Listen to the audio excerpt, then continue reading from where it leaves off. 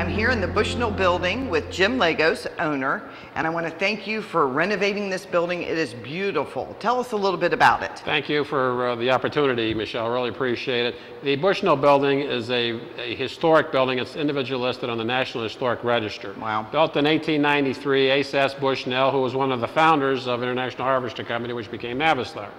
Lots of historic things happened here. The Wright brothers, Wilbur and Orville Wright, came to this building to see Harry Toolman, their patent lawyer. He got them 5 patents on various 111 different controls they had on the airplane. All kinds of history that have happened here. But what we're more concerned about is making history in the future and to converting this 1893 building into a modern office building. We've got a number of small businesses here. We want it to be a platform for those small businesses.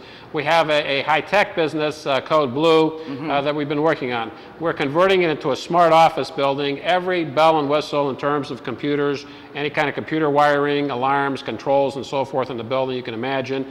And we're converting it into what is hopefully going to be, when we're done, a Platinum LEED certified building. LEED, L-E-E-D, stands for Leadership in Energy and Environmental Design. That's a program, a voluntary program of the U.S. Green Buildings Council, and it rates how clean the air is, how efficient you are in terms of using electricity and natural gas. How pleasant an environment. Do we have daylighting? As you can see, we have lots and lots of daylight. Open, yeah. All kinds of daylight in the building, from the huge windows that we've restored to their original splendor. How to have it as an environment that employees are very happy here.